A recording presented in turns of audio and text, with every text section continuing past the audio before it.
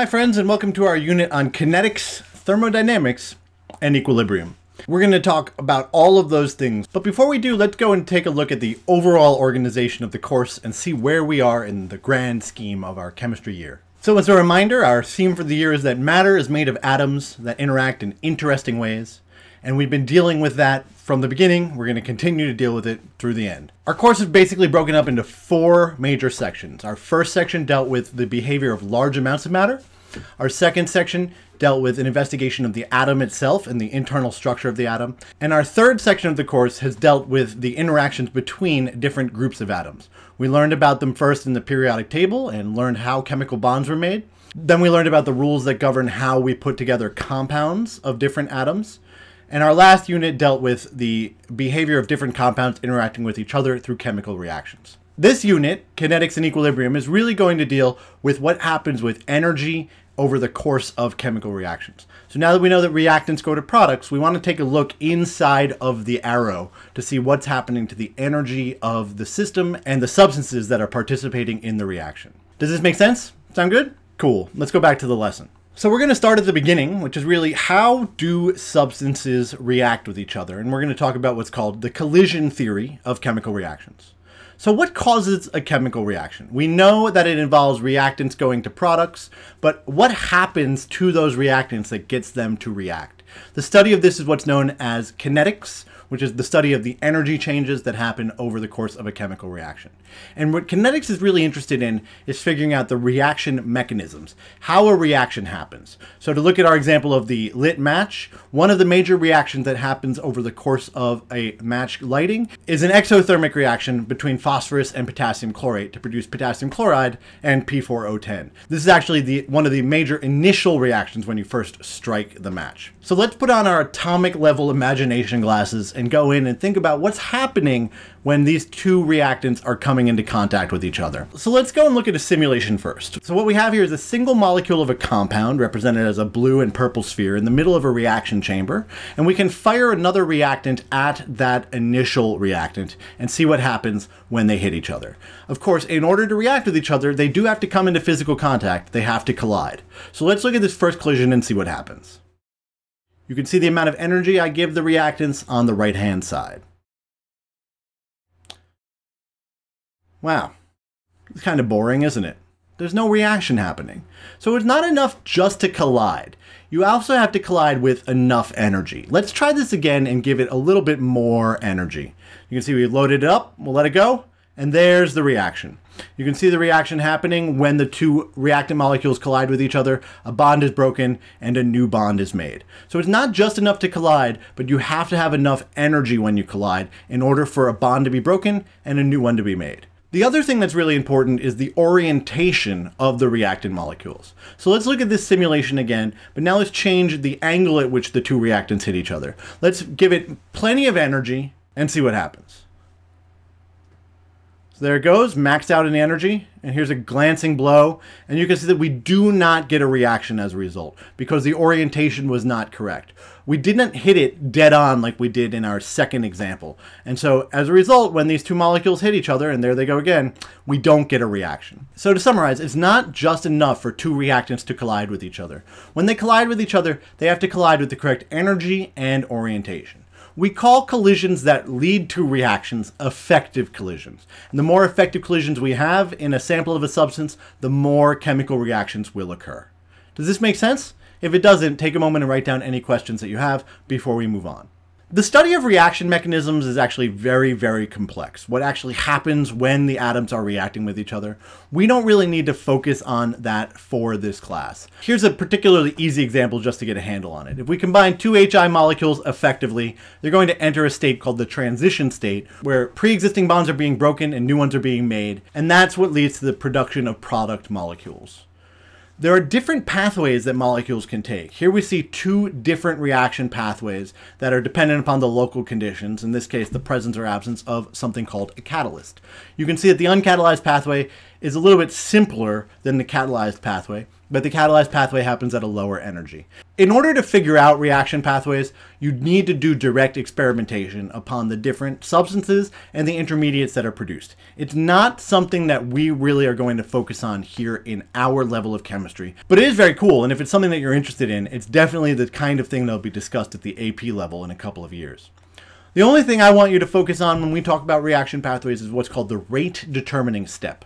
If we think about a reaction pathway as having multiple steps, the slowest step is the one that's going to determine the overall rate of the reaction. The second part of this lesson is going to focus on factors that affect the rate of a reaction. Once we get reactants effectively colliding, how can we increase the number of effective collisions that are occurring in a particular unit of time? That's what we call the reaction rate.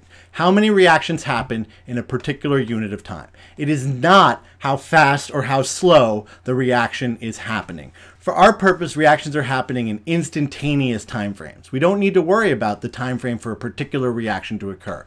We're going to be more interested in how many reactions are happening in a large sample of a substance over a particular unit of time. In order to affect the reaction rate, we can do that in two ways. We can change the number of collisions between the reactants, which will lead to a change in the number of effective collisions, or we can change the reaction mechanism, provide a new pathway for the reaction to occur over. Let's go in and look at different mechanisms that affect reaction rate through these two major pathways. Our first example is changing the nature of the reactant. Different phases of substances and different bond types in substances are going to affect how many reactions can happen in a particular period of time. A good example of this are double replacement reactions, like we talked about in our last unit. In a double replacement reaction, the substances had to be dissolved in water in order for the ionic bonds in our precipitate to form. Without those substances being dissolved in water, we really wouldn't get very much of the double replacement reaction happening at all. So by being dissolved in water, the reactions happen considerably faster. This is actually true of most of the chemistry in your body as well. The chemistry is a solution-based chemistry. The substances have to be dissolved and surrounded by water molecules in order for the reactions to happen at the energies and rates that are typical of living things. So the nature of the reactants has a huge effect on the rate of different chemical reactions. The second mechanism that we'll look at that affects reaction rate is by changing the temperature. It's probably pretty obvious to you why changing the temperature changes the reaction rate. We saw it in our little simulation demos before. The hotter the substance, the more average kinetic energy we give the molecules. As the kinetic energy in our sample of our substance increases, the particles will collide more, and as a result, there'll be more collisions and more effective collisions. We can see this when we cook food. So here's a raw egg, and we know that in order to turn the egg into something like this, we have to add a considerable amount of heat to it. That causes the reactions that take place over the cooking process to occur at a much faster rate than would happen if we just left the egg out at ambient temperature. It would happen at a negligible rate. Our third effect is in changing the concentration of the substance.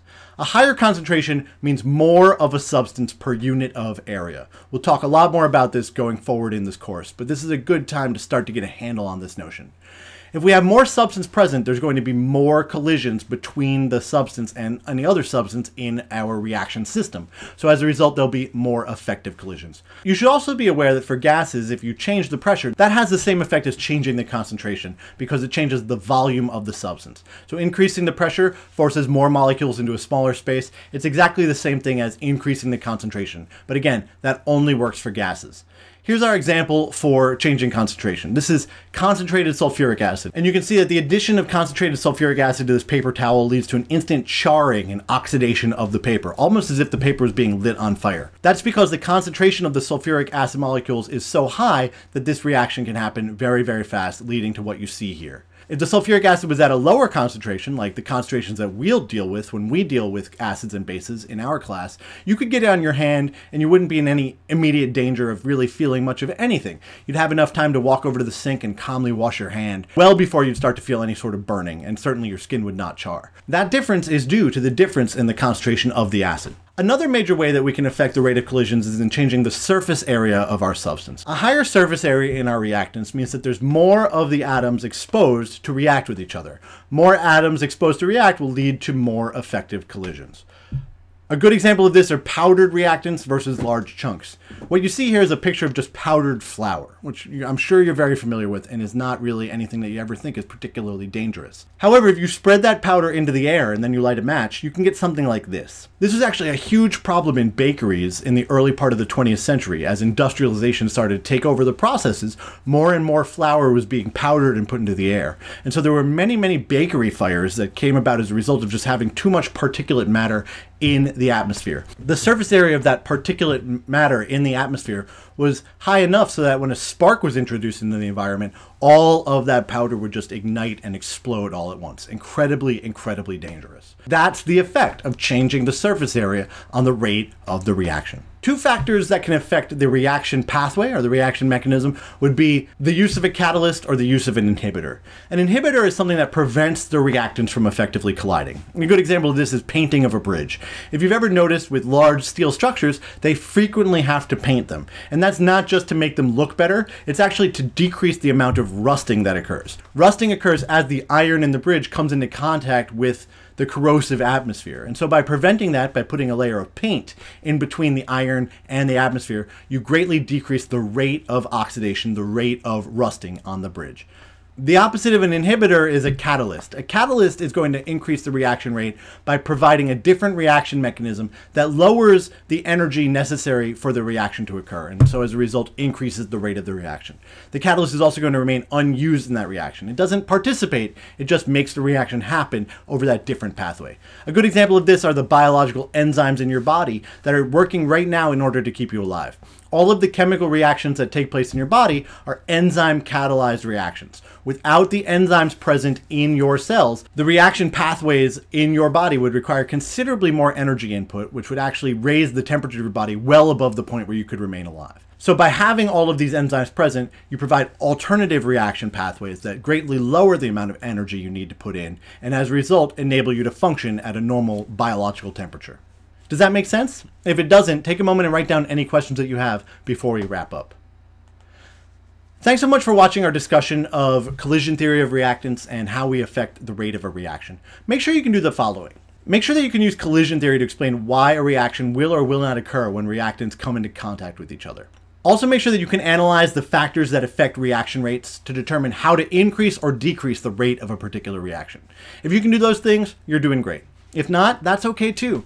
Take a moment and write down any questions that you have. You can always leave them in the comments below the video, and you can always get in touch with me. Thanks again for watching. I really appreciate it. Have a great day.